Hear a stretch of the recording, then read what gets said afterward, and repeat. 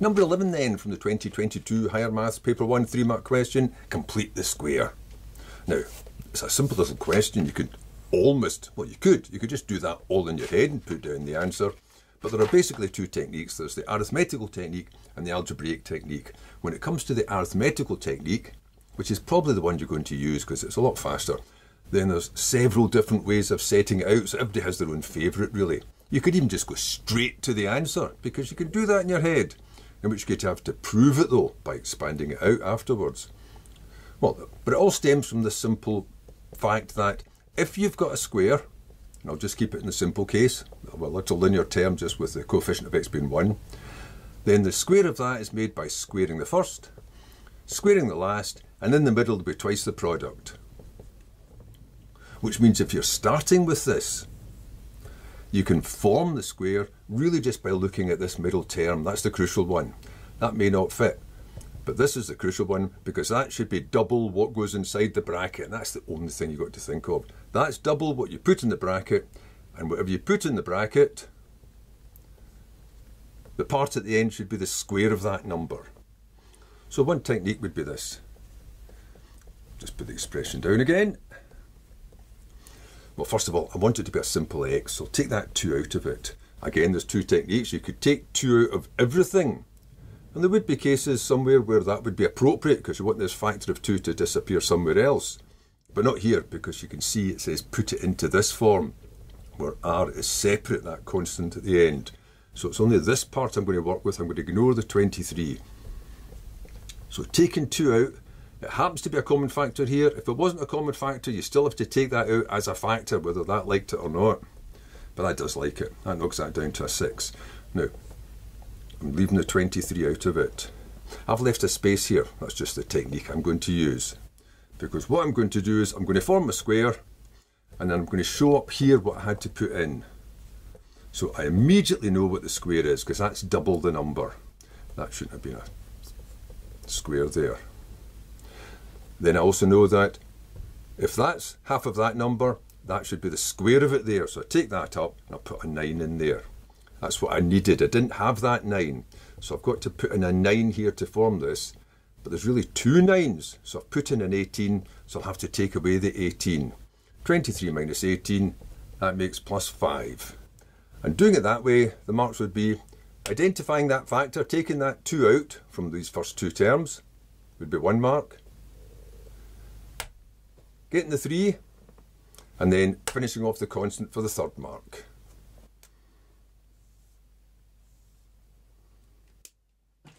Now the other way just involves how do you handle this extra term, this 9 that was necessary to complete the square. So I would start off the same way as before and say, right, well, I'll take that 2 out because I just want to deal with x.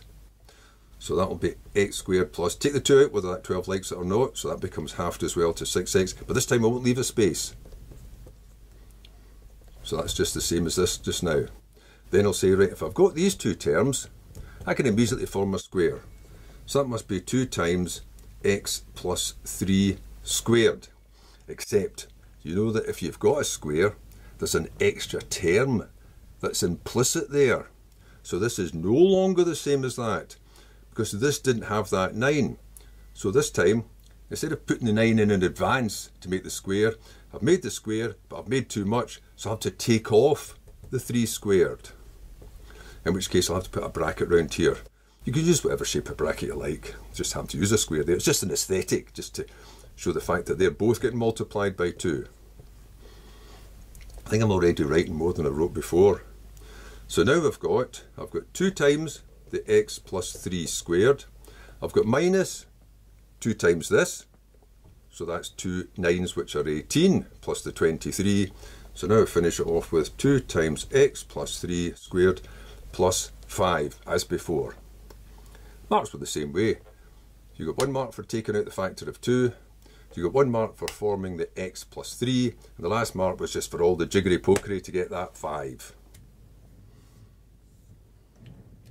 Now this was simple because those were very easy numbers, especially since they had a common factor. But you could have one where you've got negatives here, and you've got fractions involved and you're squaring fractions.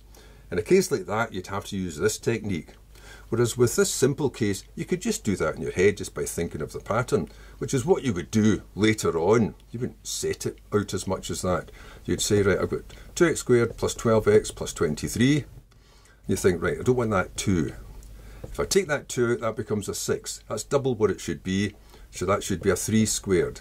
But that should have a 3 squared in it, which is a 9, and I've put 2 of them in, that's 18. I'll have to take that 18 off of this, and that leaves me with a 5. So you could just do it all in your head.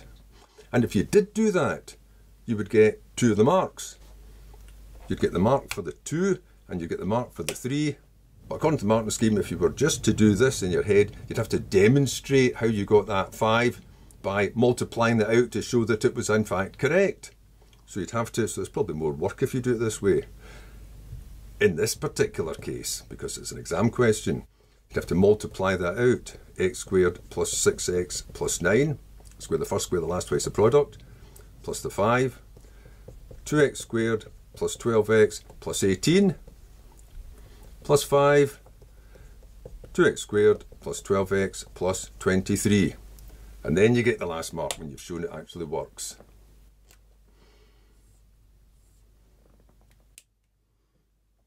Now the algebraic technique, which doesn't involve all the arithmetical gymnastics, involves just expanding this and equating it to this term by term.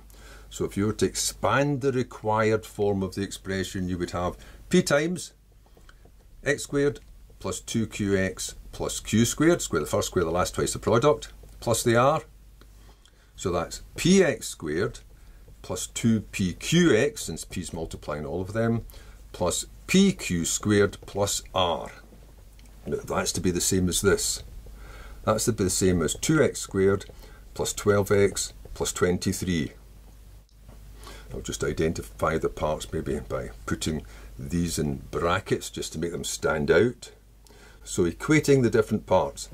If you take the x squared terms, the number in front of x squared should be the same as the number in front of x squared, so immediately you've got p equals 2. There's a mark. Not until you put it into the final answer though. The x terms, well, the 2pq, well, I know what p is, that's a 2. So 2 times q should be the same as 12. Well, that's 4q is 12, so that means that q must be 12 divided by 4 is 3. Now the constant term. So this big bundle here. P, I know that's 2. Q, I know that's 3. Squared plus r should be the constant term 23. So that's 9, 18. So that means that r must be the 23 minus the 18, so r must be 5.